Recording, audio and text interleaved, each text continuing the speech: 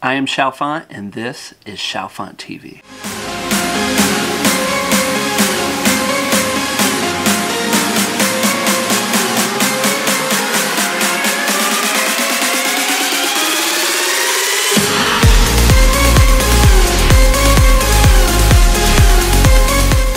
What's up everybody, I'm Chalfant and welcome to Chalfant TV.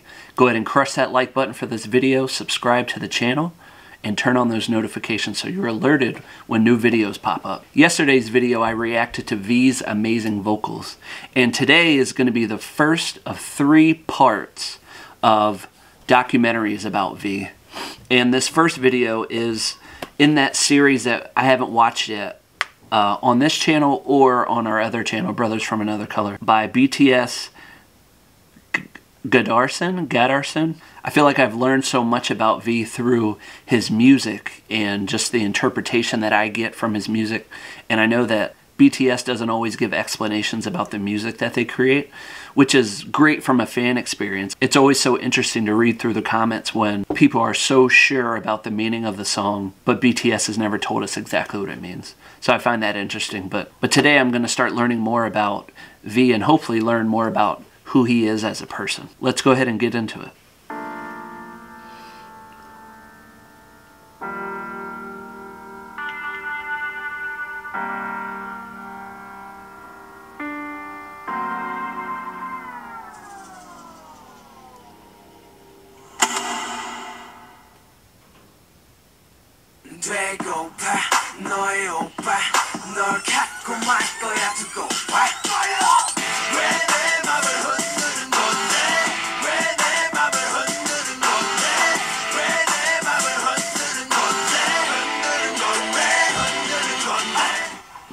I didn't know they had created a song called Boy in Love. I was beginning to question my understanding of the Boy with Love song, so it's interesting to see that. 6명 그룹일 줄 알았던 방탄이 7명이 그룹이 7명이라서 사람들이 많이 놀랬던 것 같은데 나는 I'm going to rewind since I didn't have the closed captioning on.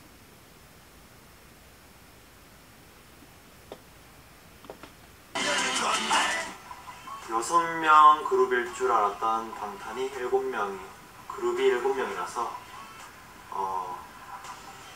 사람들이 많이 놀랬던 것 같은데 나는 일단 오래전부터 멤버들이랑 같이 생활했다.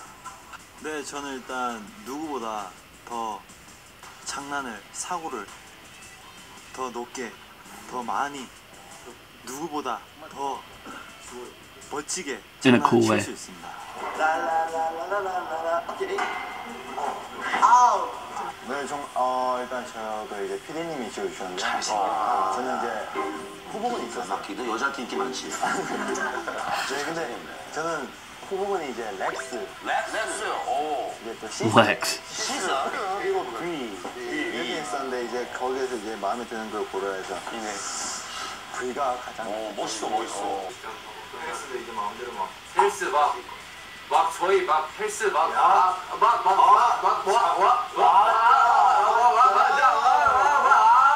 학원에서 이제 비공개 오디션을 했는데요. 학원에서 이제 댄스 학원에서 이제 저는 안 보려고 했었어요.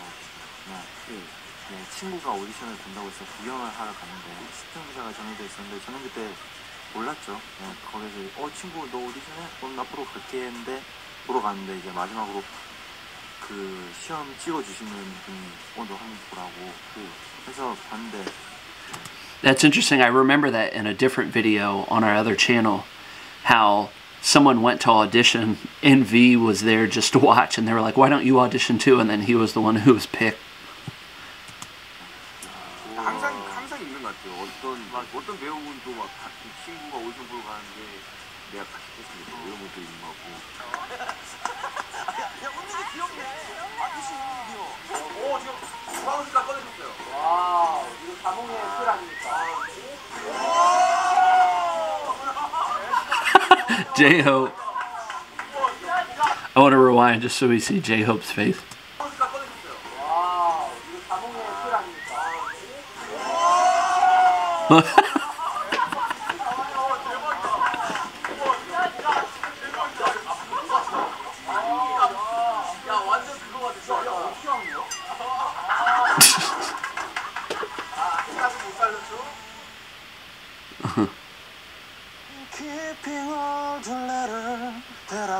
you. Oh, soulful. I like that.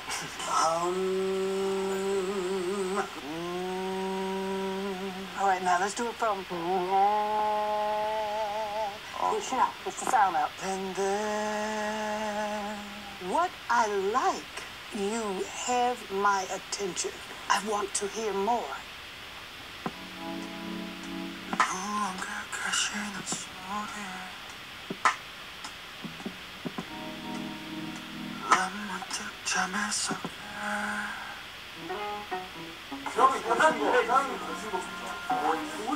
제가 태형이랑 저희 회사 이제 프로듀서 Oh, they didn't know?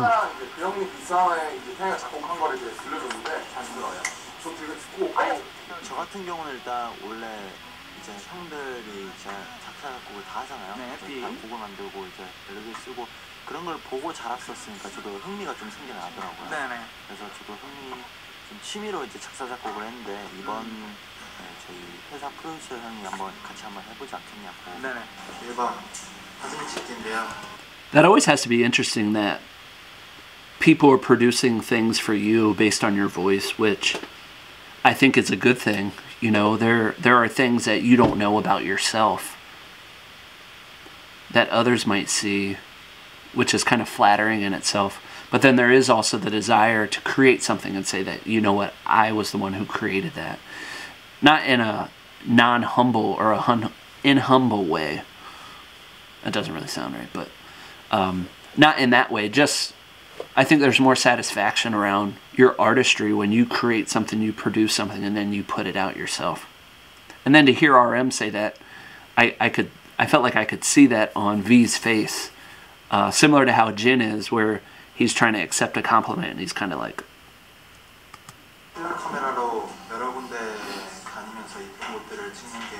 That explains scenery with the camera. 어떤 사진 찍고 싶어? 처음에는 풍경 사진을 엄청 많이 풍경. 카메라를 좀 좋은 걸 샀어. DSLR 샀어. 필름 카메라를.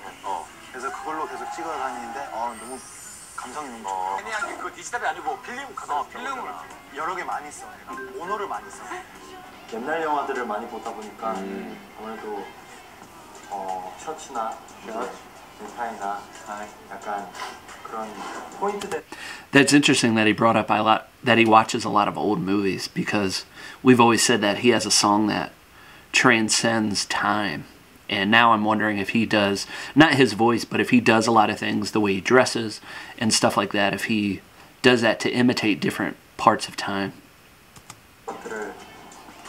관심 가져줬습니다.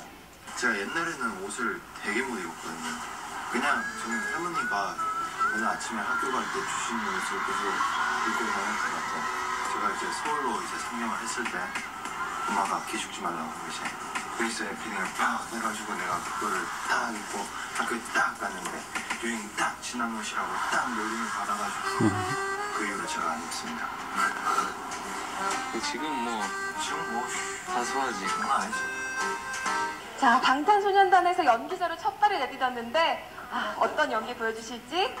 네, 한성이는요 일단 순수하고 해맑고 이제 호기심 많은 친구인데 내가 무언가에 빠지면 딱 그 하나만 보고 이제 엄청 집중하는 스타일이거든요. 그래서 약간 평소에 저랑 좀 많이 닮은 것 같습니다. 예, 어느 정도 일단은 촬영하기 전에는 많이 긴장을 하고 갔는데 이제 대본 리딩이나 아니면 이제 그 전에 촬영 전이나 아니면 촬영 후에 이제 연습할 때나 다들 많이 걱정은 됐었지만 이제 저희 화랑 형님들, 저희 선배님들, 저희 형님들이랑 같이 형님들이 저를 많이 엄청 챙겨주셨거든요. 제가 이렇게 계속 이렇게 했어요. 너 완전 촬영이 생겼다 이렇게 하는데 그냥 무표정을 하면서 왜 그렇게 보냐? 아니 근데 이건 뭐 That's a struggle. 평마에서 하는 얘기가 아니고 약간 그렇게 얘기하니까 그 역할을 잘 소화할 수 있을 것 같아. 눈빛에 여러 가지가 담겨 있는데.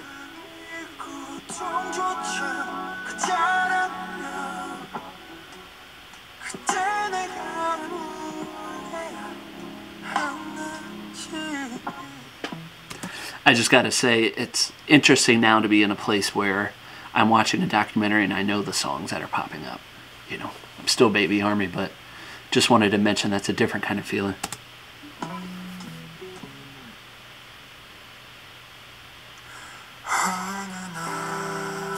Haven't listened to this one. Of course that comes up when I say that.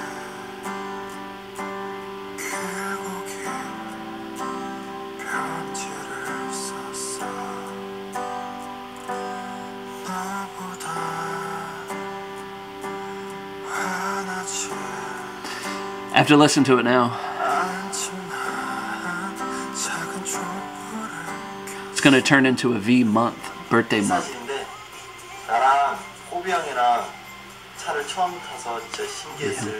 So that's at least the second or third time I've seen that.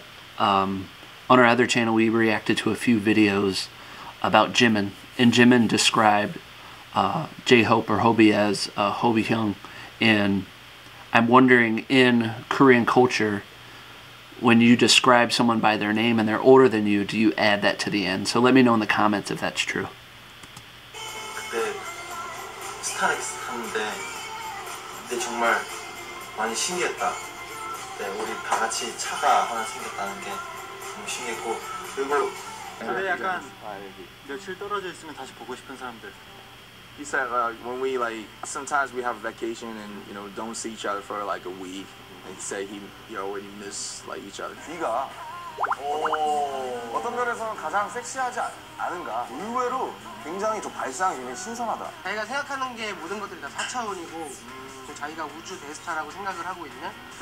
실제 형이랑 비슷한 느낌이에요. 그런 거 약간 비슷해요. 약간 적용했어요. 생각보다 다른 것 같아요. 저는 왜 이 캐릭터를 만들었냐면 특이한 걸 이제 만들면 그 특이한 걸 좋아하는 사람들도 많이 있을 텐데. I was wondering if it was B21. BT21. 선택해 주셨으면 좋겠어요. 뭐 다 같이 나랑 지민이랑 정국이랑 뭐 가끔씩 호비 형도 이렇게 해서 요즘 춤을 한 개 따고 있는데, 두 개 따고 있는데, 정말 내가 이 세 명 춤라인을 안파마. 근데 얼마 전에 처음 데뷔 전에 연습 영상 봤는데 태영이가 V가 좀 많이 늘었더라고. 여러 방면으로 뭔가 해결책을 알아서 스스로 찾게. 그러니까 뭔가 조금이라도 뭔가 있다면. The way RM looks, where he's like, he doesn't agree with them, or Tae's talking about somebody else, and RM's kind of like someone better in this situation. 내가 알아서 스스로 해결책을 한번 찾는 사람이 됐으면 좋겠어. 구체적으로 하고 싶다.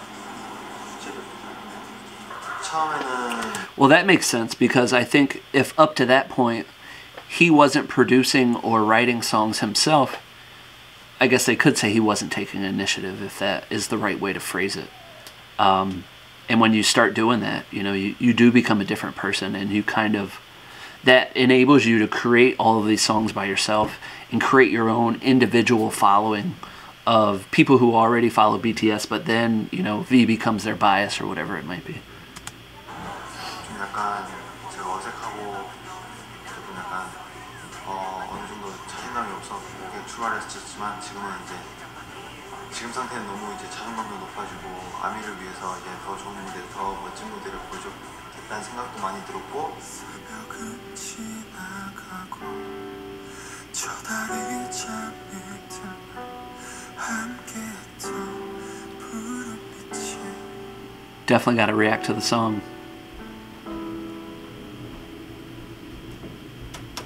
So I was actually hoping that through that documentary that I was going to be able to learn more about him as a person and his background, but obviously that documentary was created as a way to learn more about him as a musician and as an artist.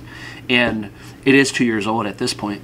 That's why it's important to venture out and listen to some of the other documentaries that are out as well. Go ahead and crush that like button for this video, subscribe to the channel, and turn on those notifications so you're alerted when I post new videos. Thanks for joining me. I am Chalfant, and this is Chalfant TV. And as Jimin says, you nice, keep going.